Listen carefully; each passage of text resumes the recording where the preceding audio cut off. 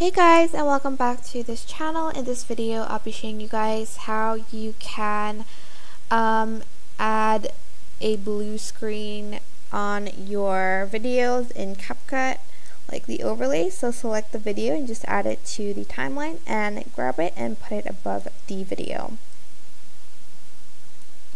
And then you are just going to go to video and go to cutout and select chroma key.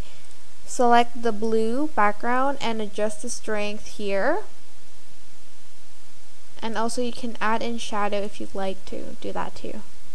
Then to just kind of blend it more to the background, just go to adjustments and you can add in LUTs and adjust the temperature.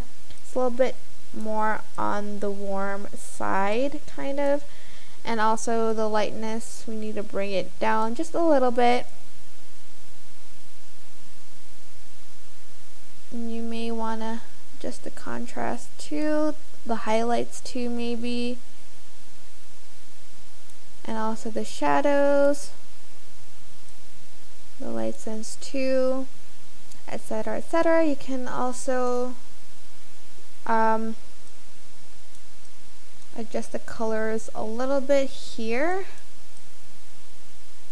if you want to do that. So it just blends a little bit more, and I might bring down the opacity just a little bit like so.